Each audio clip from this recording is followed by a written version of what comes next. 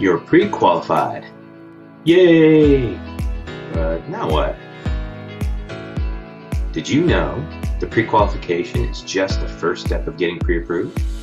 You're almost done, but there is one more important step left that needs your immediate attention. In order to be pre-approved, you need to supply your supporting documents. Your most recent 30 days of pay stubs, your 2018 and 2019 W-2s, 60 days of your most recent pay stubs, a copy of your driver's license, a copy of your Social Security card. You need to get these loan documents to your loan officer as soon as possible. But before you hand in your documents in any old way you feel like, let's talk about each one and what exactly is needed so the underwriter will accept what you provide. First of all, the underwriter has to be able to read your documents. Be sure to send the best, most legible copy you possibly can. These loan documents are your lending resume. You wouldn't give a crumpled, faded, or cut off resume to a potential employer, would you? Of course not.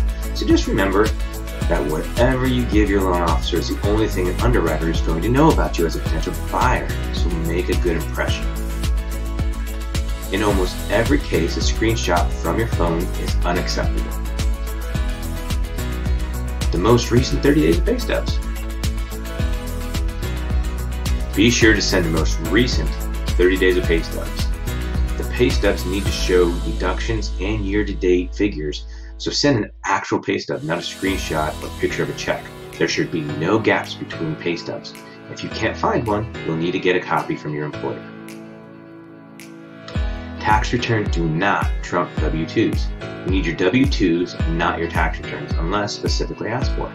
We need your W-2s for all jobs you've held in the last 2 years. The most recent 2 months of bank statements. This is the hands down the hardest set of documents to send correctly.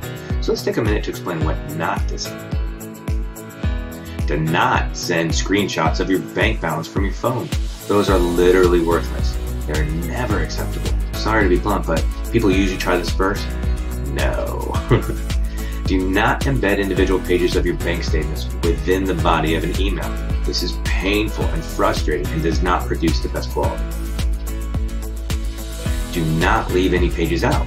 We need all pages, even if intentionally left blank.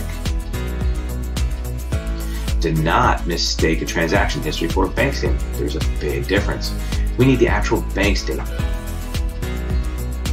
Do not cut off any of the pages. The underwriter will not accept it if the edges are cut off.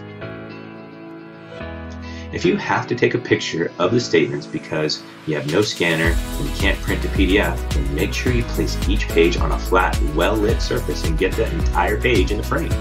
The underwriter doesn't need to see your nail polish. Lay it down and keep your fingers out of the picture, please. Do log on to your bank account and download the most recent 2 months of bank statements to PDF. If you can't find a way to download them, open the bank statement, hit print, then change the printer to PDF and hit print again. It will prompt you to save it. After you save it, you can attach it to an email. If you have to go to the bank to get bank statements, make sure they stamp and initial every page. If you don't have a scanner, ask if they will fax them for you. A copy of your driver's license. They usually don't copy well, so just take a picture with your phone and attach it to an email. Do not embed it in the email. Check the expiration date. Many people find they have to renew their license because they didn't know it had expired. This one is pretty straightforward. The hardest thing with this one is finding where you put it.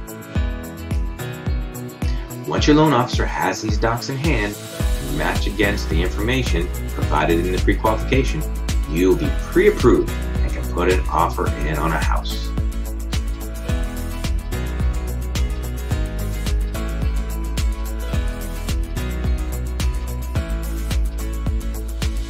You can go here to apply and also watch my videos on YouTube, and please subscribe.